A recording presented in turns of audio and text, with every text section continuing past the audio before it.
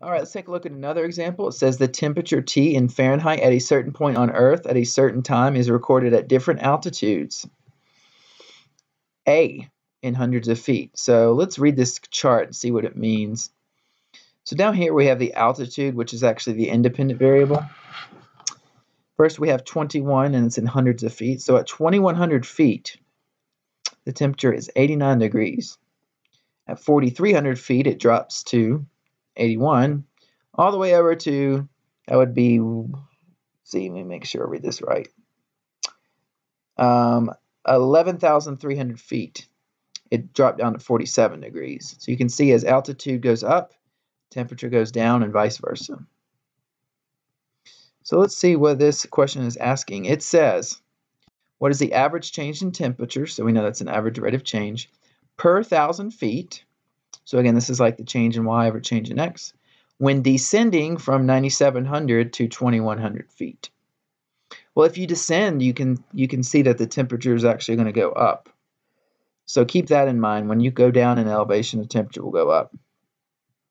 Here's my little picture of my mountain. Here I am at 9,700 feet. It's a nice cool 65 degrees, or I would say mild. Climbing all the way down to 2,100 feet, it heats up to 89 degrees.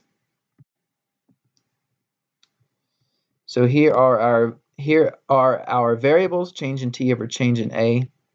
So yeah, this is the dependent variable and this is the independent. That's the way it should always be. From altitude 1 to altitude 2, from temperature 1 to temperature 2. So our altitude 1 was 9,700 feet, very high. Temperature 1 was 65 degrees.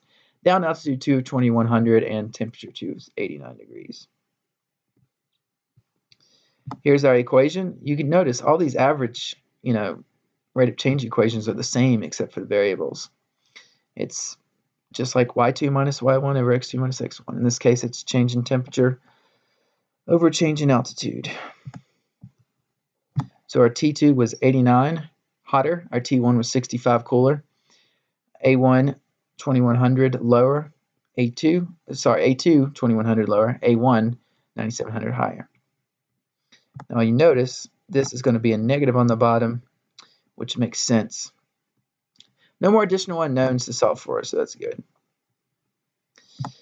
So if you just do the simple calculations, top and bottom, you get 24 degrees increase in top, negative 7,600 descent. Okay, and now I decided to change that bottom to negative 7.6 thousand feet. So what this means is, this is just kind of a general snapshot. When we climbed down 7.6 thousand feet, the temperature rose 24 degrees. Now to get an actual number, not just a fraction, you would divide the top and bottom by 7.6, right? And that would give you, basically a 1,000-foot drop on the bottom, and whatever this number is on top will give you the average degree change per 1,000 feet, which is what the question was asking. And here you go. This basically means temperature's going up 3.2 degrees for every 1,000-foot decrease, which is why this is a negative on bottom. Final answer, the temperature increases around 3.2 degrees for every 1,000 feet dropped in altitude.